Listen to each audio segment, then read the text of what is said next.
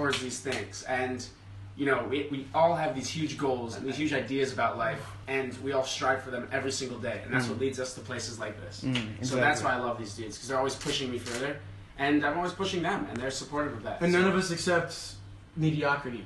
Yeah. We don't accept what is given. We always want a little bit more. We always want to push to see how far we can. Like Sal and I mentioned yesterday, we never like to take no for an answer, but we're ready to take no for an answer.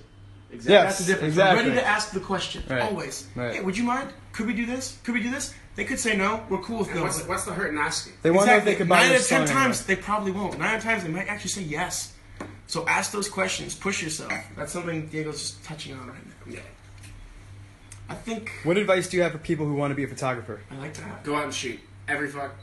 Okay, yeah, I can say every fucking day. So we're going to apologize for the profanity ahead of time. Yeah, As you guys know, as a rule of thumb, Alberto likes to keep profanity off his Instagram lives, but we're on the Grub Father's Instagram live. Exactly. And So I you're talking to apologize me, for any not my profanity for brother. anyone that... Yeah, I watch my profanity because... I gotta be honest, guys. On my Instagram, it's not profanity free. Yeah, exactly. But for right now, it can be if you guys want it to be. But I would say, for photographers out there, aspiring photographers, go out and shoot every single day. Go out and challenge yourself to take 10 photos, 20 photos, and practice. That's the only way you're going to get used to, 1, your camera, 2, the settings, 3, figuring out, you know, what exposures work, what I know. Like, I know if I look at this room, I'm going to be ISO, you know, 300, f-stop, you know, 4 to 8, depending on what I'm going for. You know, like, I'm already clicking the numbers in my head. So, yeah, it's very important just to go out and shoot and just get used to that and start knowing about exposure. And just YouTube tutorials. YouTube is the library of the world. You can go there and you can find anything quickly, efficiently, and you can start practicing. So go out and practice. Go out and YouTube shoot might every dig day. that. YouTube is a library of the world. Yeah, it is. It really Someone, is. everyone tweet YouTube that we said that first. Yeah. Yeah. Go tell YouTube. Quote me on that. YouTube is the library of the world right now. So, yeah. You What's can the go learn most anything. embarrassing thing that's ever happened to you? I have no idea. I only asked that because he asked like 5 times. So I feel like I gotta ask the Okay. question. I don't know. I don't really get that embarrassed about things. I usually kind of blow them off. You gotta laugh them off. You can't take yourself too seriously. So, like, I'm sorry. I know that's a disappointing answer, but I honestly, nothing comes to my head, really. So, I'm sorry. It's all good. When are we eating gyros? Tonight. Go, right now. We're gonna go right now. I might take a dip in the pool, and then we're going. We're definitely taking a dip So in be ready. Check the Insta story. It's gonna be up. We're going to the best Euro place in Patmos. So, They want us to make a YouTube channel and post vlogs there from your guys' travel. What do you guys think if we made like a different website that was our own? That you guys could see exclusively our content. You can go specifically to that one website just to see all the shit we do, stuff we do. it's the Grub Father's thing. That's an idea. What was that? That's an No, idea. I was saying around the Grub Brothers live. I know, but I still like to keep profanity. Yeah, in of mind. course. But yeah, I'd say we're on the path to doing that. And we're on the path to, trust me, getting something to you guys. That The owner of the hotel you're staying at is my mother's cousin. What? What? Who is this person? Wait, hold on. Who is that? We need to talk to this person really quickly. I want to talk to this person. This place is amazing. You said the owner of this hotel is your mother's cousin. That's such a small world. Wow, Maria Pop 1D. Puppied. Maria Poppy. Maria Puppied. Well, that is amazing. Tell your mother's cousin that we absolutely love it here. Your mother's cousin. And we hope to come back again and again and again and again and again and again and again and again and again. So tell your mother's cousin that this place is amazing. Now we'll go back to I think we should put Sal in the hot seat. What do you guys think? Let's put Sal in the hot seat. We should put Sal in the hot seat. Put Sal in the hot seat. I'll monitor this interview. Diego will take the pictures behind the scenes. We'll do the whole switcheroo. So, any questions you have for the Grub Father? Remember, the Grub Father's a traveler extraordinaire, foodie extraordinaire. But let's break away from the Grub Father and let's learn about Salvatore Di Benedetto, the man, the artist, the writer. What we got? So, what questions do we have for Sal? Sal, how do we become friends? How did we become friends? How did we become friends? It all started on a lonely Brooklyn night where Diego said, "Yo, you should come out with me and my brother. He's like he wants to go out tonight." I said, "Yeah, I'll go out with with your brother tonight. We'll all hang out, have a good time. Next thing I know, we're watching the sunrise in New York City on a rooftop, and it was would you say it was one of the best nights of my life? I would say. I would have to say it was absolutely one of the best nights of my life. It was a night where I was in a place where I was very sad, and I got to meet. It was like the first time I met my brothers. It was cool. Diego was there, so that was like something that grounded me. And then I met this kid named Sal, who literally we connected in a way immediately. We became brothers immediately. No, I think I brought you food that day. You brought me food. You brought me food that day. I was in a bad mood. You brought me food. Yep. All right, cool. Sal, people want you to describe your travel experience in one word. I'm not a fan of the one-word sentences, but give us one word and then give us the same thing describing your travel experience. But first give us in one word and then why. One word to describe my travel experience. One word and why. Maybe like, how did you achieve the ability to have such experience in your travel? First give us one word about your travel experience and then explain how you achieved that experience. I'm going to quote Future on this one. Oh, wow. Getting deep with the philosophy. Sensational. Sensational. Your travel experience is sensational. Now, how did you begin to achieve this travel experience? Because I know many people watching are probably younger, and if not, they're curious. They're like, Sal, how did you do it? You're 26 years old. You're traveling the world. You're eating the best food in the world. You're hanging out with the best dudes in the world. How do you do it?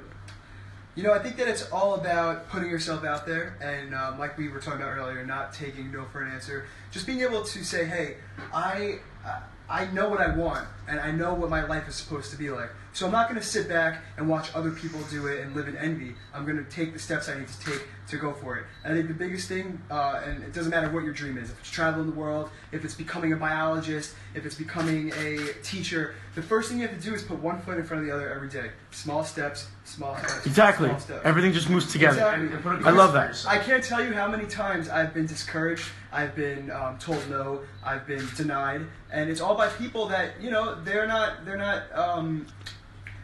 confident enough in themselves, so they're going to put you down. And people who are confident in themselves lift you up. So that's one thing I've always learned, and that's one thing I've always strived to do, is that if someone's a good person and someone treats other people well, I will do anything I can to help them achieve their goals. That's how you have to work. I love that. Okay, we have a couple of questions coming in that I actually think are really cool. All right. So one of them is, the Grub Father has eaten now all over the world. The Grub Father's tried things from every walk of life, he's tried a lot. Have there ever been a meal that was actually hard for you to stomach because of the flavor profile or something that you just didn't personally agree with? Who the hell asked that? I love you.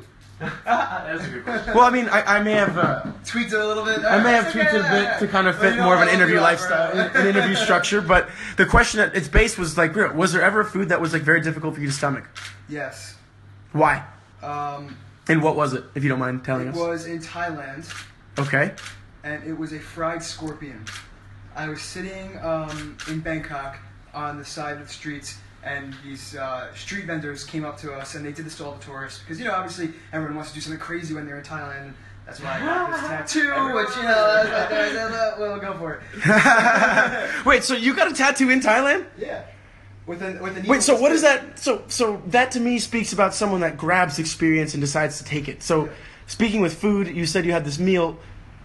Give us more about just you grabbing experience, talking about this food. I don't know. I like that. I want to hear more about that. So I love that. Well, it's all about culture, man. That's what it comes down to. I studied culture anthropology in school, history, international studies, and at the end of the day, when you travel, it all comes down to what is the land and what is the people that you are visiting. Because I could go anywhere in the world. I could stay at a resort. I can stay at a place that has, you know, a pool, or I could stay at a place like this, or at the other place that we're staying in.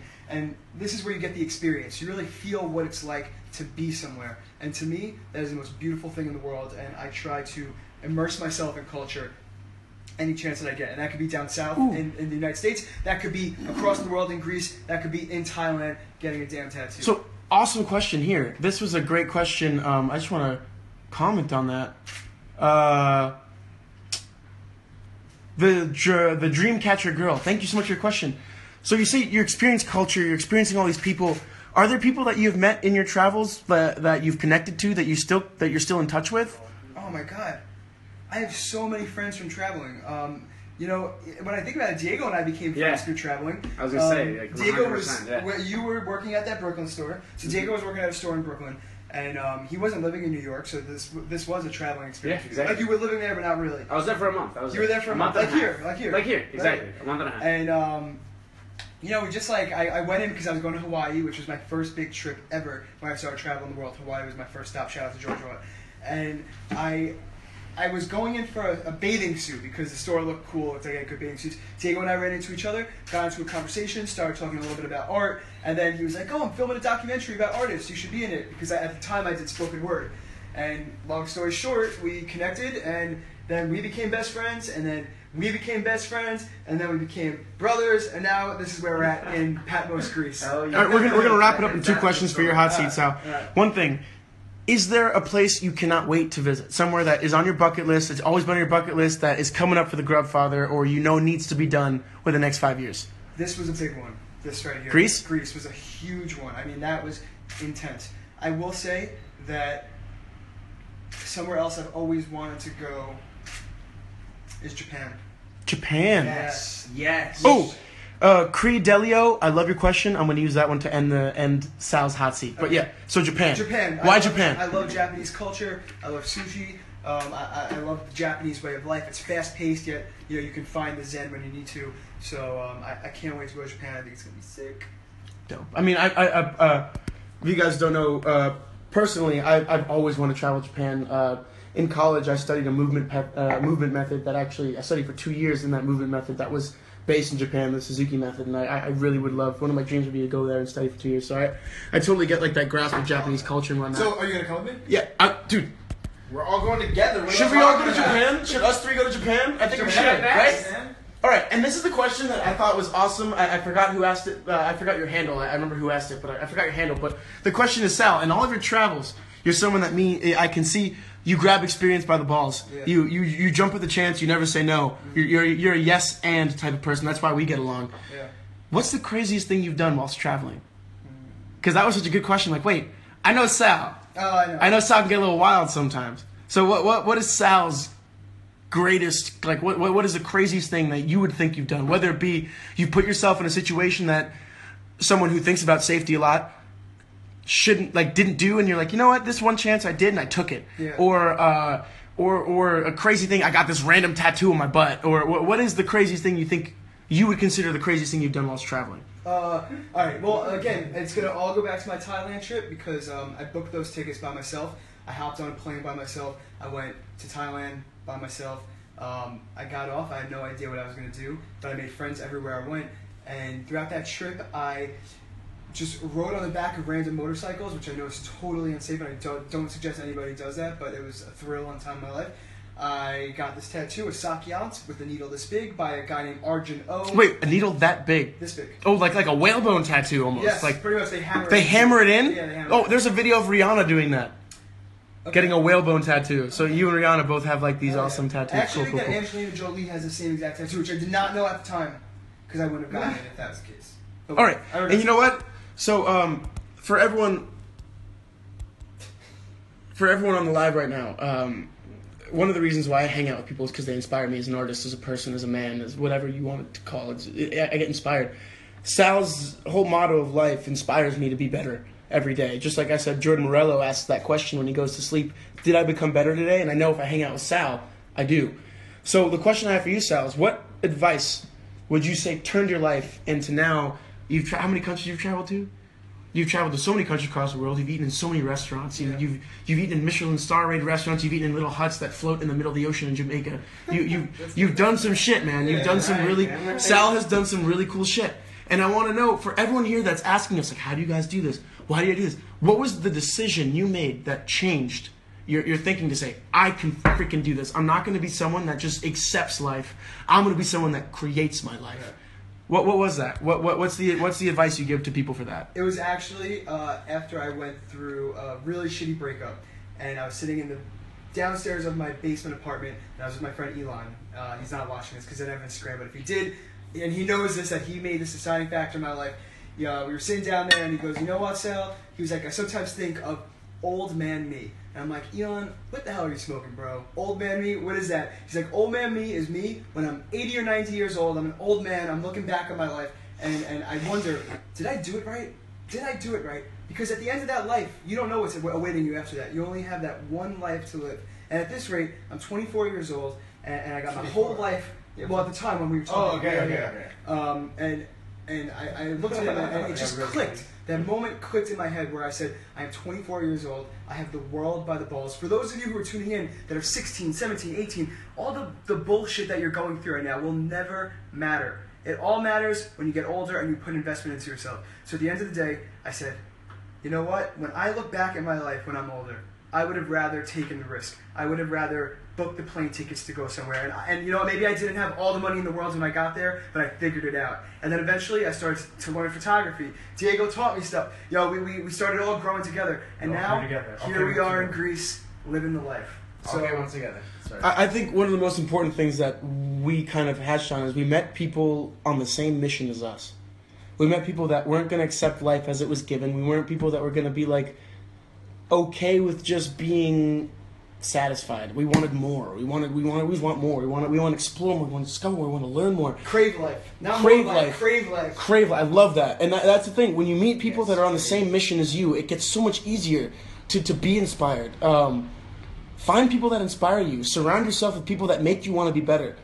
That's one of the things I would say. And I think that's what we're touching on. I mean, I am lucky enough to have been born in the same family as this kid over here that makes me want to be better every day. I'm lucky enough that this kid met this kid, and meeting them made me want to be better every day. So I think the people you surround yourself are just as important as the mission you're on. Dude, that is the most important thing that is out there. And if one piece of advice I could give to anybody is this: watch who you surround yourself with, because negative energy breeds negative energy. It's poisonous. It's poisonous. It's poisonous. It is poison. So find people that are happy with their lives and that are happy for you when you do good things, because the worst thing that can happen to you is that you fall into a group of people that don't want to see you succeed. I think that was like spot on. Spot on, man. Spot on. How did the Grub Father do in his hot seat? What'd you guys think? Damn, guys. Let me know. He's a little sweaty. He feels. I feel a little bit more confident because I have Diego's hat on and I don't have my fucking crazy ass hat. All right, so it's my turn. Who wants to be the interviewer? I'll do it. Who wants to be taking the pictures? We want to switch? Yeah, we all Okay. switch through, so I go. All right. I wish I still had wine. I'm not gonna lie. All right. Ask your questions. All right. Let's see how they do. Here we go. All right. So, let's see. Waiting for some questions, Behind the guys. scenes. You can use my camera if you want. Okay. All right, so let's start this up. Guys, questions for Alberto Rosende. Ask me anything. For the Alberto Rosende. Okay. Well, you can get a little weird. I'm okay with that. Favorite childhood memories. That's a good one. All right. There's this one memory. Better include me. No, I'm just That's kidding. what I'm saying. There's one memory we have together. There's this one memory Diego and I had. We were in the car. We were little kids. I don't know if Diego remembers this. I probably remember. And I asked him, I was like, Diego, do you ever feel like you were Dude, meant of course I remember that to shit. do something cool? And he goes, what? And then I know I had to be 12. Diego was like 10 years old. I had no idea what I was talking about. I was 12. But I asked him, I was like, Diego, did you ever have that feeling like you were meant for something great? Not just like whatever. You actually were meant to do something great. And he goes, yeah, I totally feel that. And we both talked at these young ages. We talked for like what? I don't remember how long we talked about it, but we talked about how we knew that from a very young age we were going to be people that decided and created our reality. We weren't people that were going to accept what was given. We were people that were going to make what we want. Okay, so most people say it's hard to be under the age of 25 and travel the world. Well, Diego and I didn't accept that rule. We decided to figure out how to do it, and we did. And we're doing it right now, and we're currently still learning. That's one of the biggest things about us. But we decided that from the age of 12, which I thought was cool, because it's one of my most present memories. Okay, awesome. My mom's watching. Oh, hey! So do you have any secret passions? It says secret passions or addictions. Secret passions or addictions? I do watch a lot of TV. Okay, a lot of TV. I watch a lot of TV. Everyone knows that I watch a lot of TV. Oh, here we go. Who inspired you or taught you the most while growing up? Other than your brother, it says. Other than that's actually really good. One of the things that I recently read in an article on a blog that I follow called The Art of Manliness, which I think is such a well-rounded blog. It teaches how to be a well-rounded man, which is something I want to be. He spoke about Marcus Aurelius' meditations. And in it, Marcus Aurelius' meditations, the first few pages or first few chapters are him talking about he gained inspiration or he gained life lessons from the people around him. So I think that's something that I was very lucky to have around me constantly. I had my mother, who is the epitome of what it means to be a strong, beautiful, understanding, kind, compassionate, intelligent person. Not just woman or man, person. And on top of that, she's a badass woman, my mom. Then I have my dad, who's an intellectual, who's a compassionate person, who's a born leader, who's someone who values education, who values the integrity in a person. So I have that wonderful example as well. And then because of them, I learned to learn lessons from every person I meet in walk of life. That's one thing. Every person you meet is the opportunity to learn from, regardless of whether or not you think they can teach you something.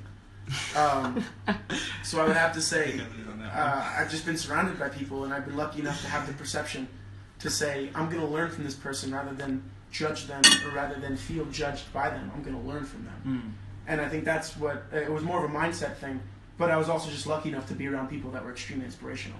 Janet Ehrlich, who runs she's the creative director and one of my most inspirational people. She does the Fort Lauderdale Children's Theater, which is where I started doing theater and really found like this passion of mine. She's also an inspirational person, kind, compassionate, intelligent, works hard, truly cares about all of her students, each individual.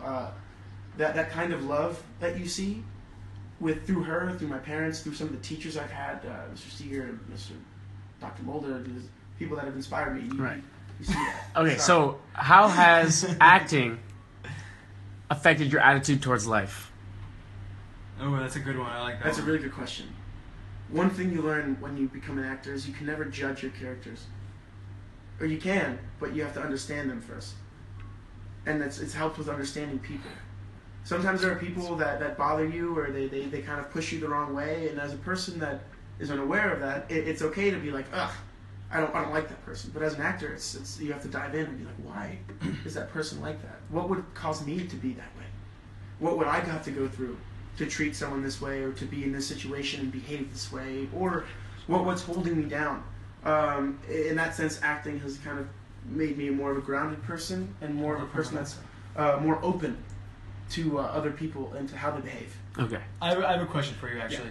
Yeah. When you were, in high school and you were acting in elementary school and middle school, do you think that did anyone ever tell you, like, that's weird, Alberto?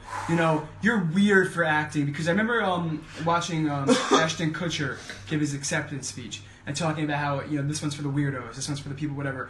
But do you think that if, you had let those people get into your head, obviously you wouldn't be here right now with all these people that are... In 7th grade, I did a musical. And... Joseph and the Technicolor Dreamcoat. Joseph and the Amazing Technicolor Dreamcoat. The musical, it did really well, so they had us perform it for the whole school. After that musical performed for the whole school, I got made fun of incessantly for the rainbow coat, for the long hair, for everything that I had to do. I had to perform, and I was dancing and singing, and that wasn't cool. But thankfully, I had this wonderful woman named Miss Ryan, a teacher, who forced me, and my mother, forced me to be in the play the next year, even though I didn't want to because I got made fun of so much. I almost stopped acting. My brother remembers this. Yeah. I literally almost stopped acting because of how much I was made fun of, how much I was made insecure by a passion that I had, how much that people told me that what I loved wasn't good enough.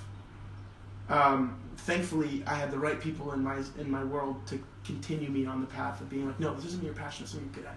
But yeah, man, I got made fun of a lot. And in high school, too, I got made fun of a lot. I mean, it was that joking, like, tongue-in-cheek joking where they weren't, but they were. Right. It's still hurtful. It still hurts you when people that you care about make fun of you for something that you're obviously passionate about, something you devote yourself to.